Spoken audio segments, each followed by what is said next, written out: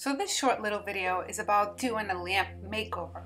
Not just the lamp, but also the shade. We're going to use some furniture inlays on the shade, and I can't wait to try it. So we're going to start off with the shade. I have to tell you, I did start the shade on the live over on my Facebook page. You could always go there. It's Blended Vintage Marketplace on Facebook. So we're going to start by painting the shade, because with the inlays you do have to start with paint first. At least that's what I did here. So we're going to paint the shade. I chose the color white, and sometimes when you're painting fabric, it's a good idea for your brush to be a little bit wet, because you do want that paint to not just lay on the top of what you're painting or that fabric, but also to kind of go into it a little bit. You don't want it too wet, because you don't want this to come in on the inside of the lamp shade, but you do want it to kind of not just stick to the top.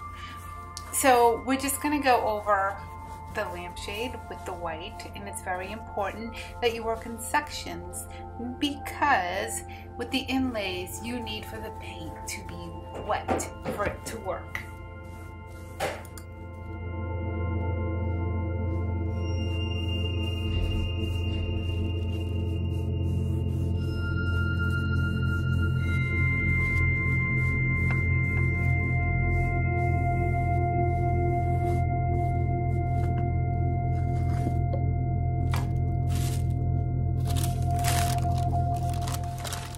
So now that we have the paint on the shade, we're going to put on the inlay.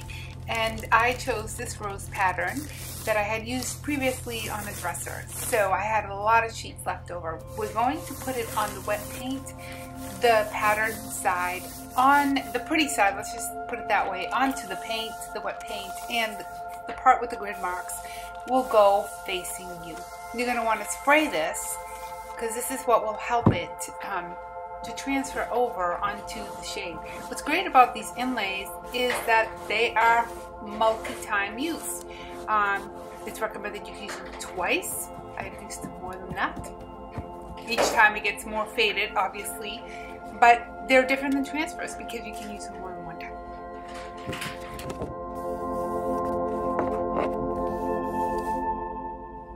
So this particular rose pattern has 8 sheets, which is great because I used this on the dresser and I still have so many left over for my lampshade.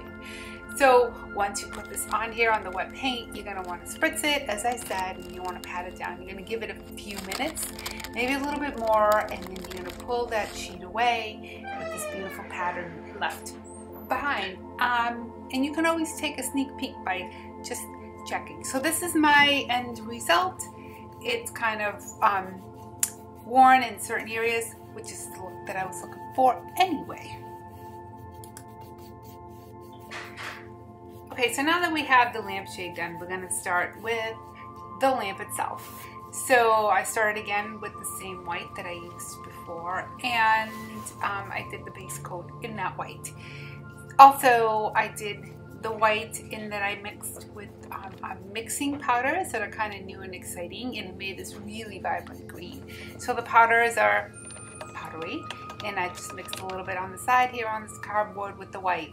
My whole idea for this lamp is to make it, give it a, I don't know, like an old world look that maybe came out of some castle or French place.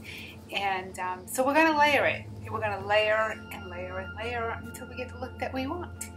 This is mixing powder. So we're just going to start off with that.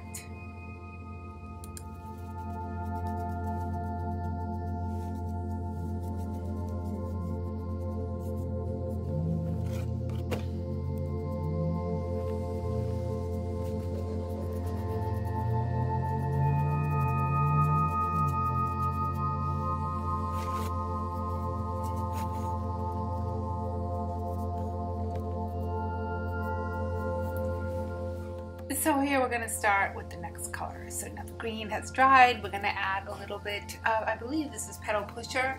As I said, I will list all of the things that I've used down below. And, oh, maybe it's Water Lily, sorry. And we're going to layer that on top of the green.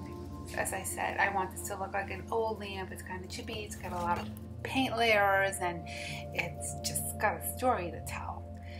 If it didn't have a story to tell before, it does now.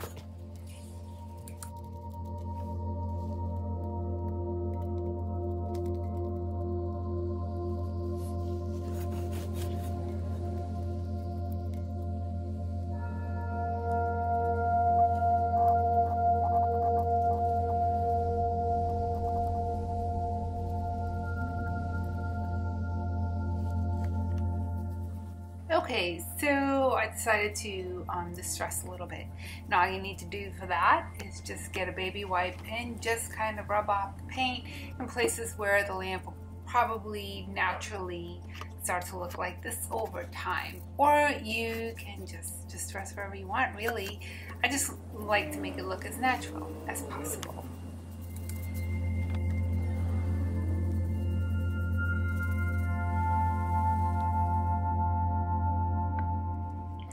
Yep, so now we're back to the white, and this is why it's called layering. You're just layering one color after another, and this is what it's going to give it that look that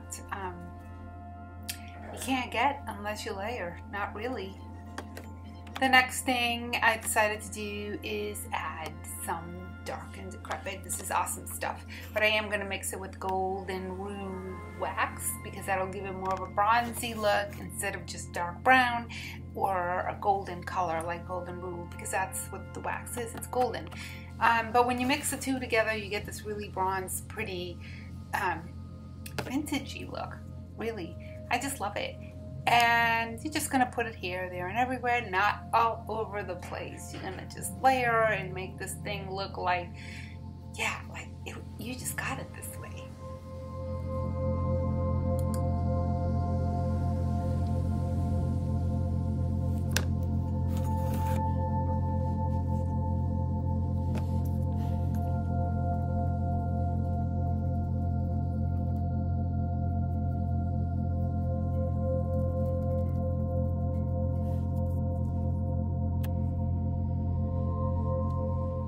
Well, it's back to that white again. We're just gonna layer on some more white.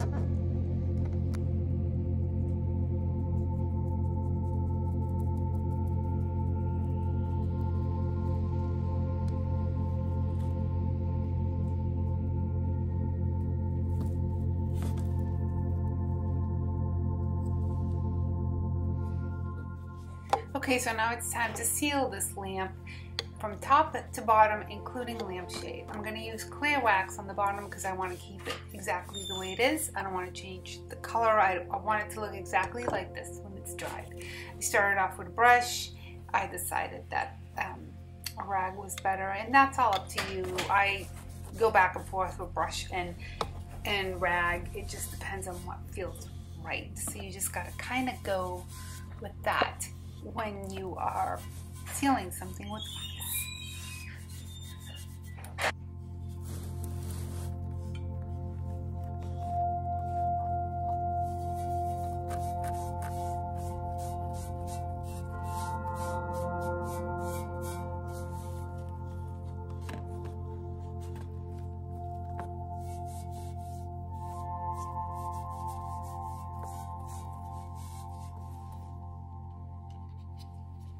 So for the lamp, I used the crystal clear patina. It's kind of milky white. It does dry clear, and this product does have many different uses, but here I'm using it as a sealant.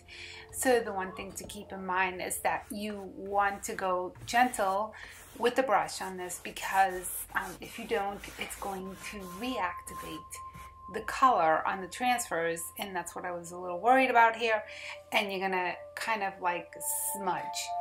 But as you can see, it all worked out.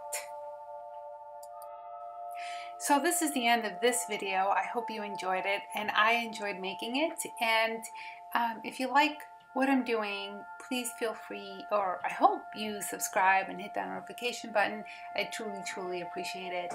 And I will see you all in the next video. Bye for now.